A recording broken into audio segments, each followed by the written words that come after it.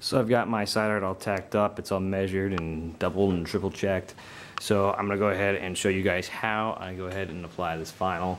You don't need a lot of tape. As long as you've got decent tape, it should stick.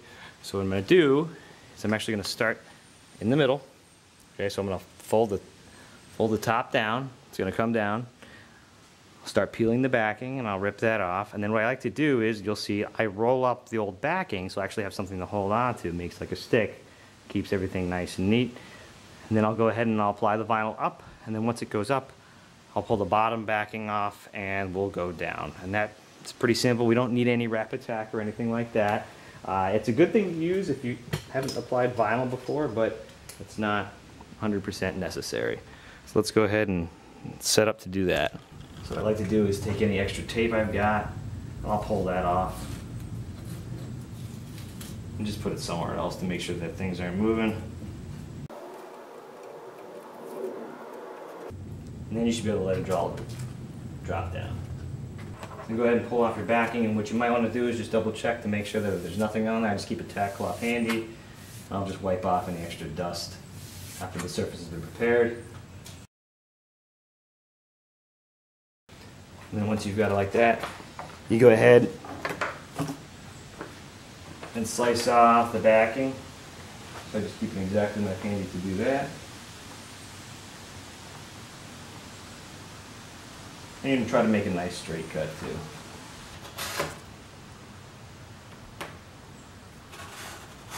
And just be careful not to cut your side of your cabinet.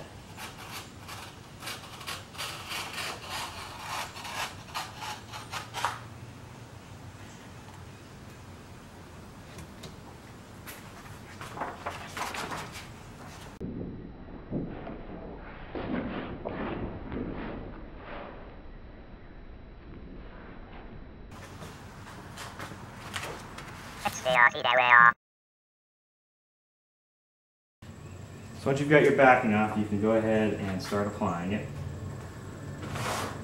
So one thing I like to do is I'll take my old box paper backing and I'll kind of use it as a way to hold up the artwork. So I just roll it up nice and tight. And I put that flat part so it is sticking on like that, so it's easy to get off. This just gives you a little bit more support to kind of hold on to it. And if you do end up getting it on like this, just a little quick tug.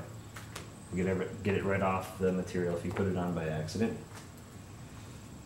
And let's go ahead and start applying. So I like to hold this tight, and I just go back and forth.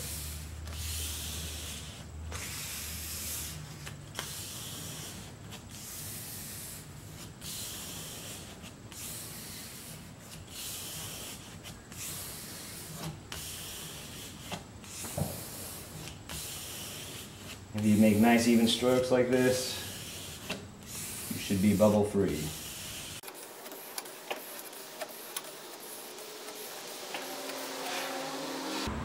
And once you get to the top, just pull the rest of that support off.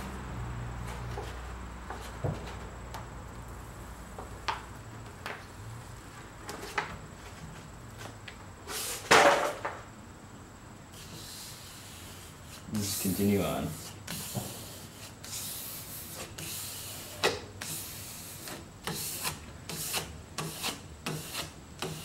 And there you go, nice and neat, no bubbles. And then we go ahead and we lift the bottom up and we'll put that on. You do need to make sure that you remove all your tape before you do this. Makes your life easier. So once you've got that all done, just go ahead and take your backing off. And I do the same thing, so I will pull this up, and I think I might give it a quick wipe with my tack cloth.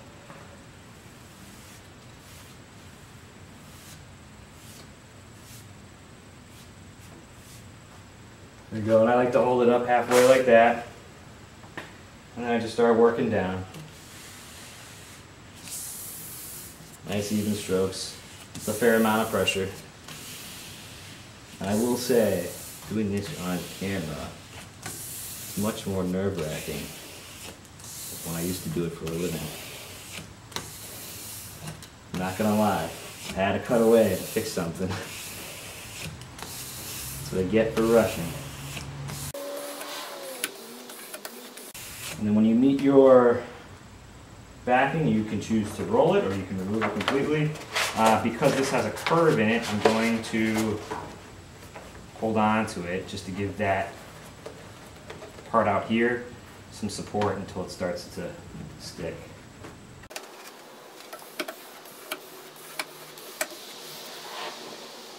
And once you get that little bit on, you can go ahead, carefully remove your backing. You're going to want to support this little edge out here.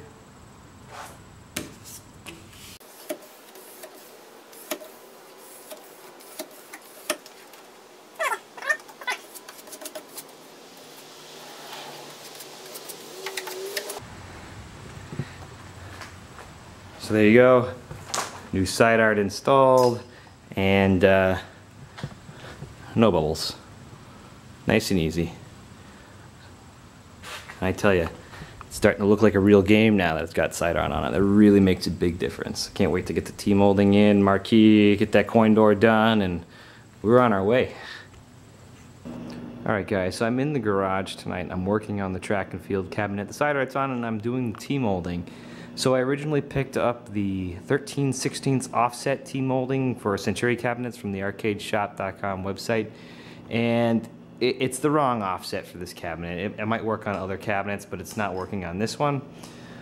So what I'm going to do is put this 7/8 T-molding on, and I've started trimming it using a trimmer. Now it actually fits really well on one side. So let me see if I can show you guys how this is looking. So on this side here, you can see that it lines up flush. So I've got the factory edge on the inside, and I only need to trim off a little bit on the outside. So I've already done one length of trimming it, and the way to do this is to put it kind of on the back side of the cabinet and then trim it and then pull it off and move up another 5 feet. So as you see here, I've done 4 or 5 feet worth, and I'm just going to go ahead and keep trimming the rest of this off.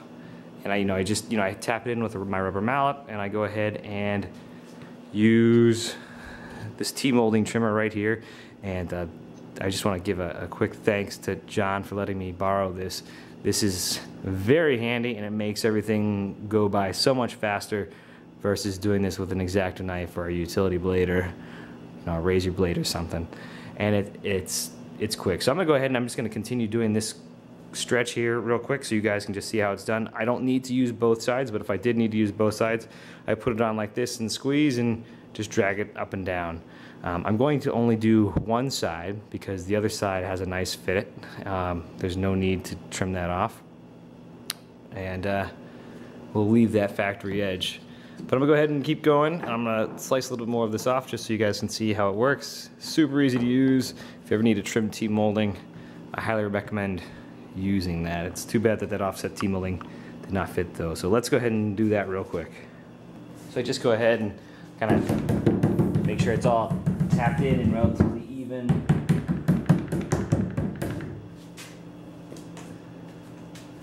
And then I only need to use one side of the trimmer, and I've already got it started up there. But even if you don't have it started up there, you can start in the middle. It's fine. You just push in, and eventually you'll see it, and it starts to pull the extra off. I'm just going to go all the way down the length of the cabinet, and I just come back up to make sure that it's even up there. And there we go.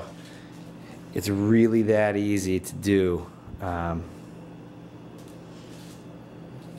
it comes out looking pretty nice. So that's how you use that T-molding trimmer. If you're doing a lot of cabinets like this, I recommend it. But I just want to again say thanks, John, for letting me borrow this. Very handy, this tool.